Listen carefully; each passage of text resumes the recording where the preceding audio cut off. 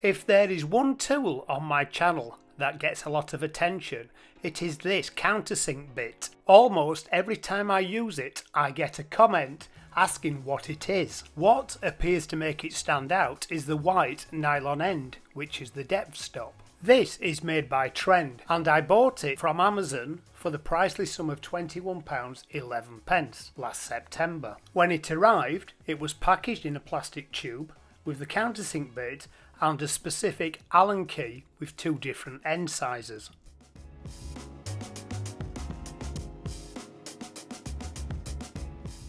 There are two ways to adjust this countersink bit.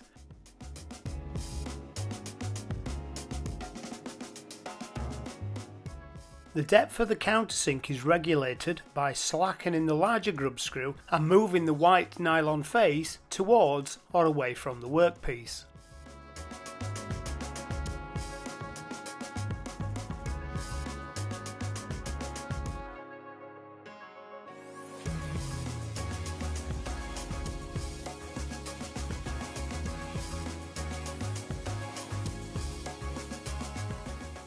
The smaller of the two grub screws adjusts the depth of the drill bit, or, should you break the drill bit, allows you to change it.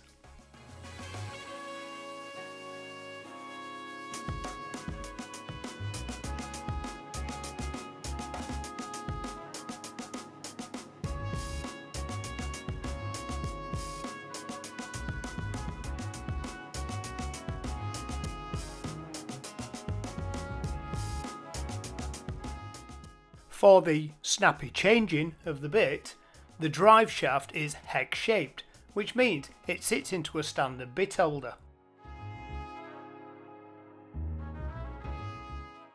Or, as a little experiment here, I fitted it into my impact driver. I really like this little countersink.